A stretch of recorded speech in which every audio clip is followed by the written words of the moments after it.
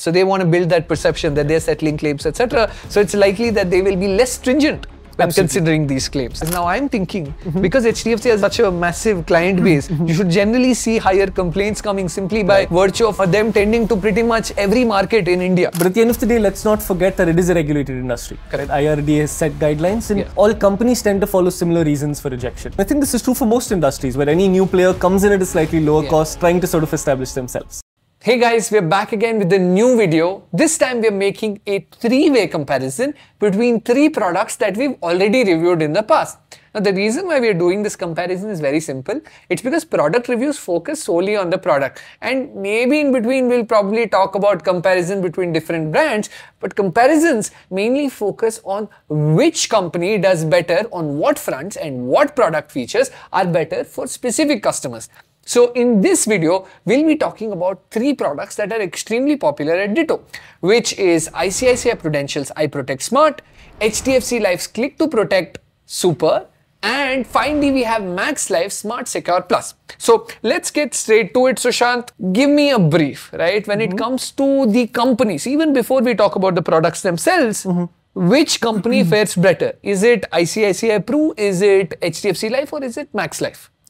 So here it would depend on what factors I'm evaluating. Right. If I were to firstly start with their annual business, right? Simply talking about the scale of operation at which they kind of work.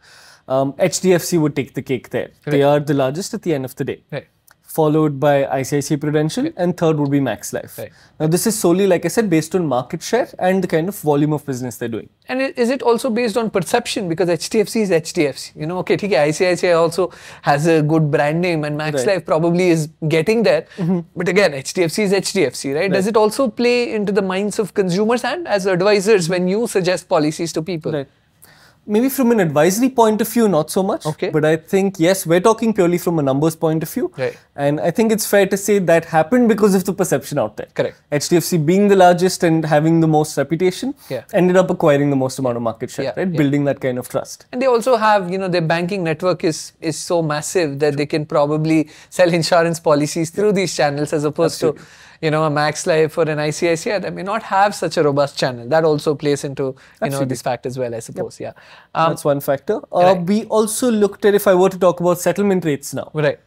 If I were to look at claim settlement ratio, which is for every 100 claims filed for, how many claims are settled, right? Purely on the basis of number of claims. Okay. There you have Max Life taking the cake. Wow. Okay, right, being about 99 plus even. You know, every year it's 99.4, 99.6, they're constantly on the rise. Right. Followed by HDFC Life, and ICICI would be third. Right. Now here a plus minus 1% does happen every year, but all three are well above the industry average. Okay, I have a question here. Considering the scale of Max Life, you said that it's not as big as the other players. Could it be the reason that their claim settlement ratio is so high? Because right now they're not at that scale yet. Maybe once they start going into, you know, tier 2, tier 3 cities or venturing into some of these places where perhaps more claims of a slightly, you know, where they have to do more evaluation when it comes to evaluating claims, etc. And maybe profitability becomes a concern. Do you think that these numbers may turn worse or maybe, you know, tend towards 98, 99 as opposed to 99 plus? I think there's a lot of moving parts here, right? It also depends on, like you rightly said, the kind of clientele they're dealing with, the kind of investigation and evaluation they have to do. Right. But at the end of the day, let's not forget that it is a regulated industry. Correct. IRDA has set guidelines and all companies tend to follow similar reasons for rejection. Right. So I think that could be one factor as well.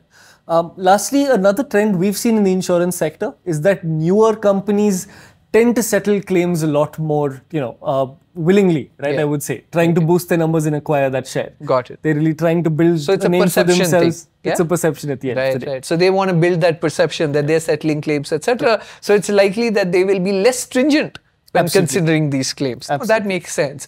But another number that we focus here is the amount settlement ratio. Because yes, granted, you could settle 99 claims out of 100, but if that one claim you're rejecting is the 10 crore high value claim, right, that's problematic. So you want to see what's the total amount settled versus the total amount claimed, right? So 100 rupees claimed, how much are you settling, right? So who comes on top there?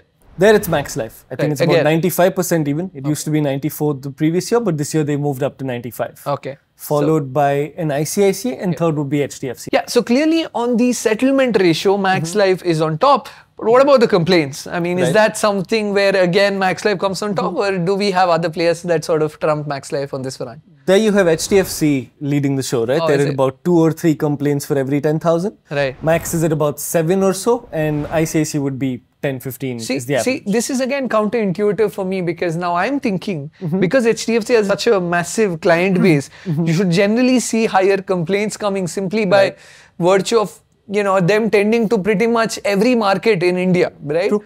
But you're saying that they still do exceedingly well there, right? Yep. So yeah, that was very interesting.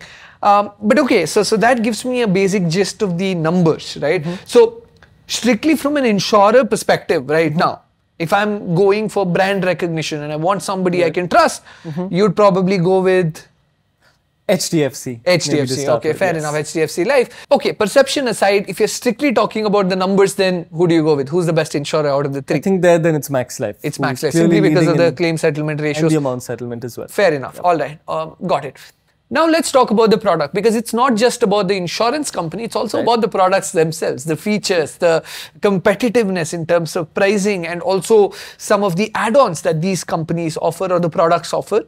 So let's talk about that, right? We have iProtect Smart, we have Smart Secure Plus from Max Life, and we have HDFC Life's Click2Protect Super, right? What features, where do they trump each other, and who comes out on top at the end of it? Right, so here I think if it's in a basic term insurance, just the pure simple term plan, they're all 3 pretty much the same, right? There's not much major difference. I think add-ons is where you really see the difference and you find someone taking the edge over the other. Got it. There, if I had to start with, let's say one add-on called waiver of premium. Got it. Which is in case there's a critical illness like cancer, heart attack, or a permanent disability due to an accident, right? Where you lose limbs and so on. In that situation, you don't need to pay your premiums any further. Okay. Now, these scenarios are clearly listed. Every company gives you a list of critical illnesses and disabilities that they talk about. There, HDFC is a clear winner, right? They have the most comprehensive list I've come across, which has about 60 critical illnesses, right? Where this scenario would kick in and you don't need to pay your premiums. Got it. Max Life comes in at a second there. They cover about 11 illnesses and 4 or 5 disabilities, which is not bad. It's a very basic, simple list. And ICICI would be third there, covering only disability. Now, ICICI does offer this for free, while the other 2 charge you for it, but nonetheless, it's not as comprehensive as the others. Right. Moving to the critical illness rider now. It's a very close call between HDFC and Max Life. Right, the critical illness rider, where you get to choose an amount that in case I'm diagnosed with a critical illness, I want a payout of 20 lakhs, 30 lakhs and so on. Got it. All right. Here, HDFC and Max are quite close because they both offer 2 variants. Max Life being 22 diseases and 64 diseases, and HDFC offering me 19 diseases and 60 diseases. So I can choose which one based on my budget. So it's a pretty close call, right? It's tough to pick one. And ICICI once again coming in somewhere in between at about 34 illnesses. Got it. So if you want maximum coverage for critical illness and you're somebody who's specifically looking to customize your plan to tend towards, you know, critical illness issues, then maybe it's between HDFC and these 2. It helps you shortlist, right? Got it.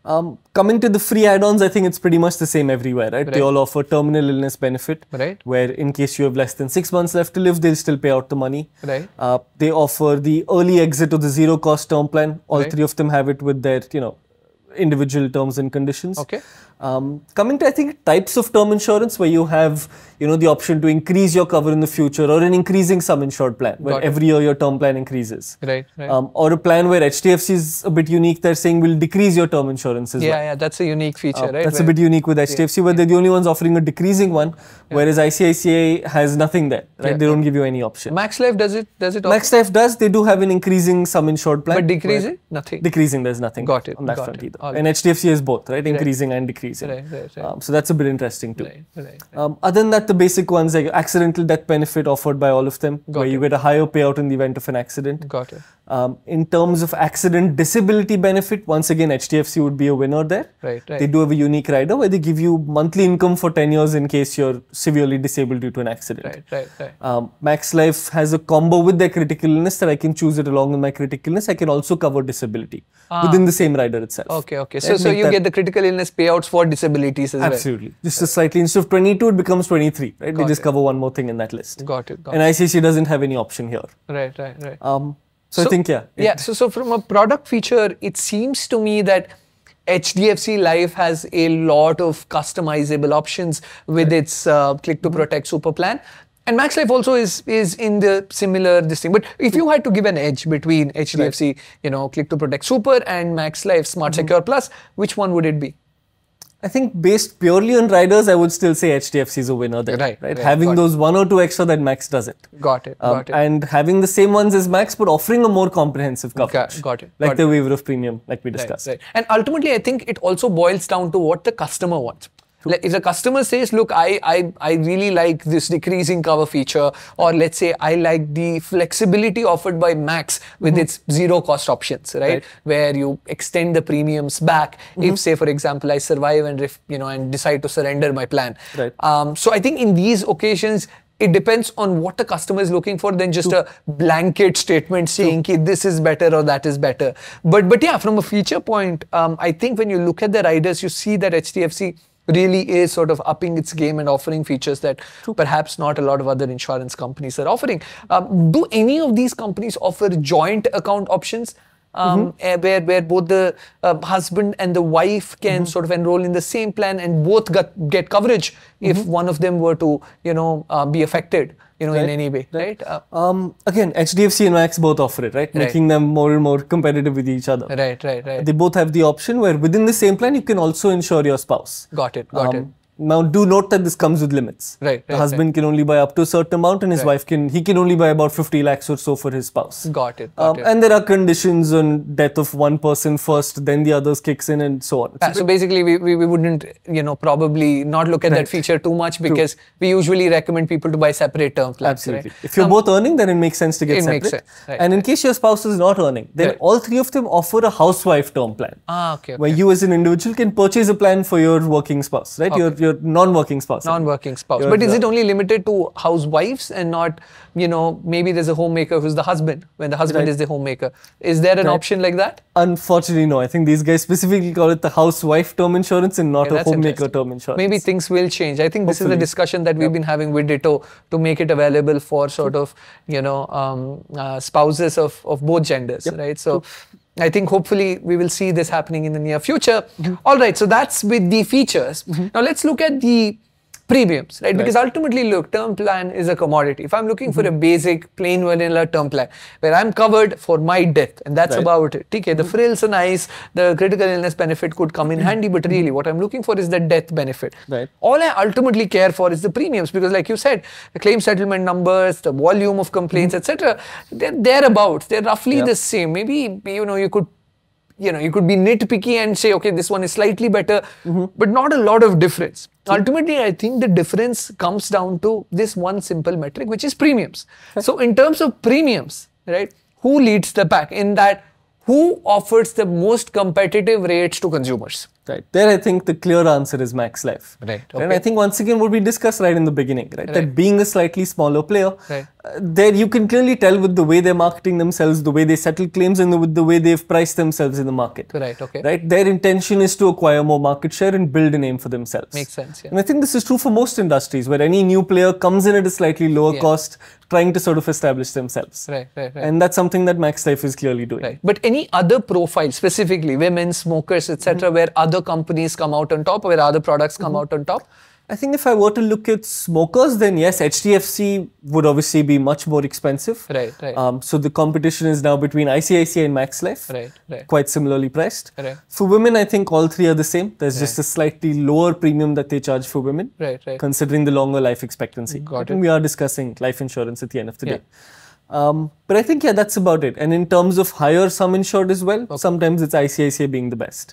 Where, you're talking about cover amounts of greater than 5 crores, then yes, ICICI tends to be the lowest. Got it. I think this leads me to my next question, which is, all right, fair enough. We've looked at the premiums, we've looked at the features, we looked at the companies themselves, but is there a use case for each product, right? Can there be a situation where you're saying, I'm going to recommend Max Life Smart Secure Plus to this individual, I'm going to recommend Click2Protect Super to this individual, and finally, iProtect Smart to another individual?